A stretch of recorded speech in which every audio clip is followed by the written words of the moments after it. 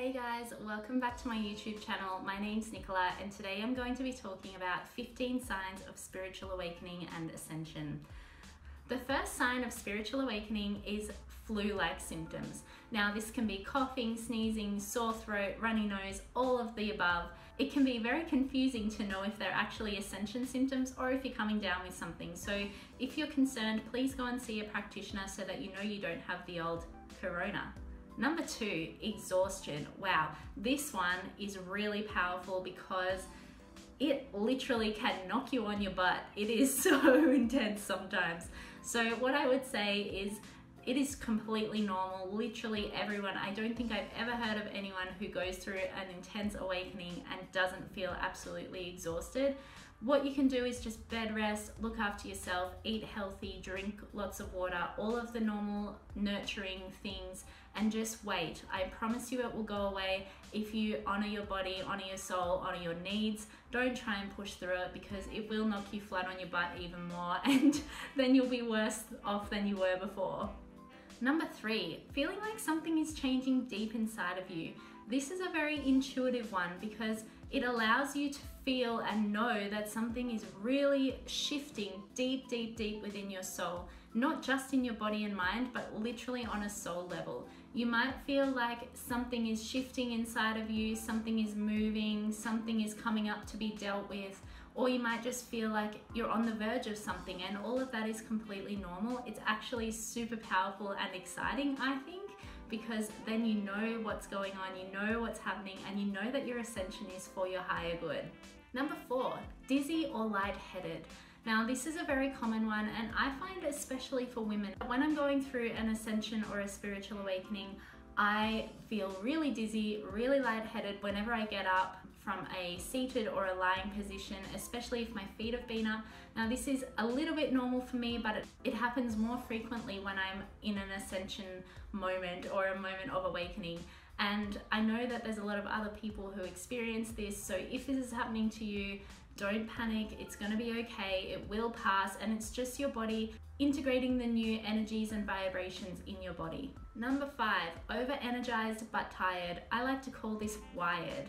It's like being absolutely exhausted but so alive at the same time, and it can be really hard to know which one you need to honor. So I would say just go moment to moment, whichever one feels stronger, honor that one. If you feel like you can get up and do some stuff, be productive, all of those fun things, then go and do that. But if you feel like you need to rest and really take care of that exhaustion, do that as well. You need to honor your body, honor your soul, honor your needs, and really flow with that. Number 6, vivid dreams. I actually have another video on this if you want a more in-depth explanation. I'll link it here. But basically, vivid dreams are your angels and guides trying to contact you. It's also your body and your mind processing old traumas and emotions that are coming up for them to be processed and let go of, so that you can integrate the new, so that you can do the swap from old to new and really raise your vibration and integrate those new energies. Number 7, needing nature and downtime. This is so important, not just when you're ascending, but in everyday life for light workers and sensitive empaths, everyone who is in tune with the energy. Mother Nature is one of the most powerful sources of energy. It is infinite and it is always available to us. If you're spending time in nature, you're going to feel that. You're going to feel calmer, you're going to feel more grounded, and you're going to feel better. If you open yourself up to those energies, you can tap into them and allow them to come into you and allow them to integrate into your energy field, raising your vibration and feeling more at one with yourself, but also the world around you. And downtime is really important as well, because you need time for those energies to integrate. You need time to process what is going on for you. And I can't recommend downtime enough when you're going through awakening. Number 8, anxiety. This one's really hard because if you have struggled with mental illness in the past, it can be scary to go back there. Anxiety happens because we are exposed to these new high vibe frequencies, these new vibrations that are coming into our field, and our body and mind doesn't really know what they are because we've never experienced them before. So what happens is we instigate the fight or flight response, which is a natural response to things that we don't know or that we've never come across or that we fear. And that is a really normal response.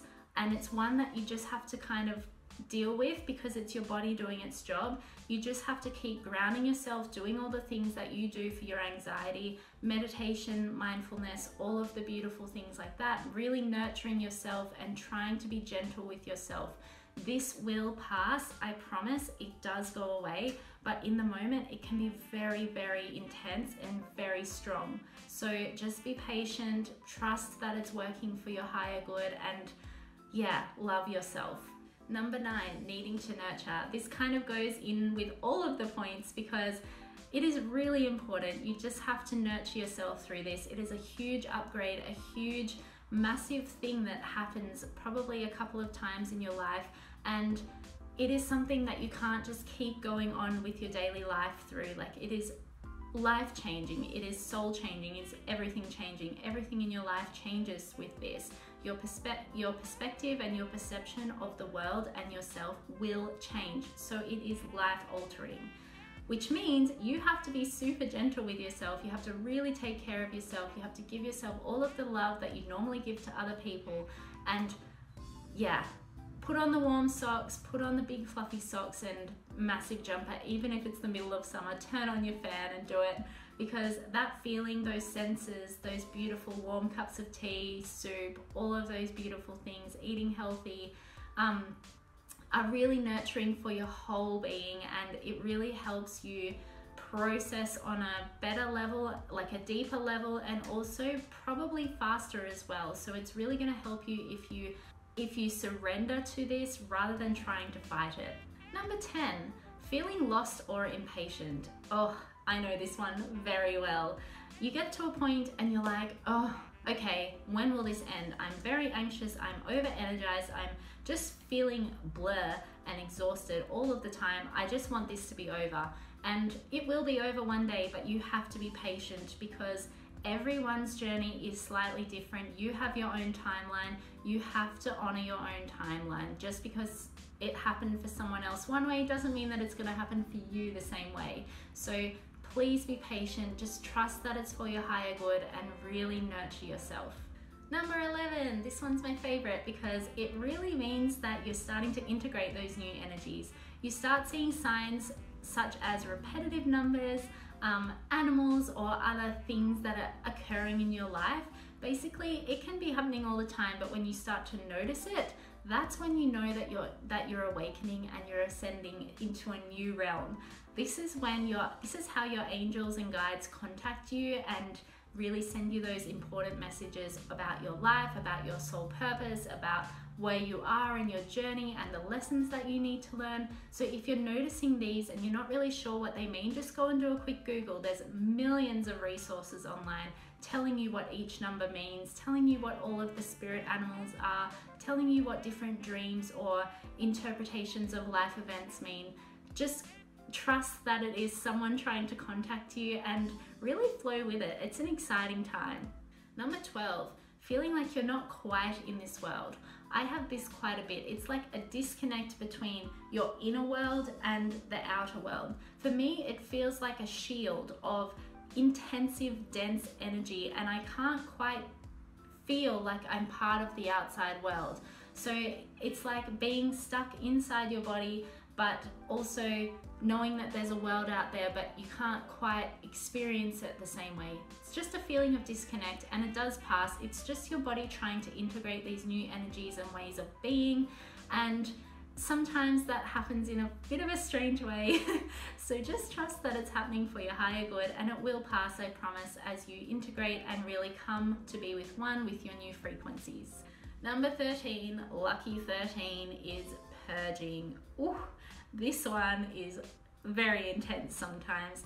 If you feel like you're going to the toilet a million more times a day, if you feel like your breath is quite bad, if you feel like you're sweating more, all of those things are your body getting rid of those old things that no longer serve you, those low vibe emotions, low vibe events, low vibe frequencies, so that you can then integrate your higher vibe frequencies and the things that are going to serve you moving forward. It's just your body's way of eliminating waste. So any way that your body eliminates waste usually can be used to eliminate the things that no longer serve you spiritually. So just trust and flow with it. I mean, you don't really have a choice. So Number 14 is nausea. Oh, this one, not fun. But it is also similar to the other one, similar to a lot of these, is it's just your body integrating the new frequencies and the new ways of being. Nausea is just like the insides of your body percolating and kind of like integrating and sorting out what's needed and what's not, and what's good and what's not serving you anymore. Just trust that it will pass, and it's very normal. And number 15, last but not least, I love this one. It's lights flashing when you close your eyes. So it doesn't have to be lights flashing. It can be you hearing things, seeing things, smelling things, tasting things that you couldn't before, that you know are from a different realm or some kind of message coming towards you. For me, it happens as when I close my eyes, it's like a strobe light going off, or I see different colored little orbs, which are little tiny things of light coming towards me and moving around, and I know that that's my angels and guides trying to contact me. And it's really exciting because that's when you know that you've kind of leveled up, or you've hit that new frequency, and that you're starting to integrate those new things that are coming in through your awakening. It is a really exciting time, and yeah, just be really grateful for it because it's super powerful, and really I just love it. It's amazing. Alright guys, thank you so much for watching. I hope this helped you understand your spiritual awakening symptoms. If you like this video, please hit the like and subscribe. It helps me grow my channel, and I will see you in the next video. Bye!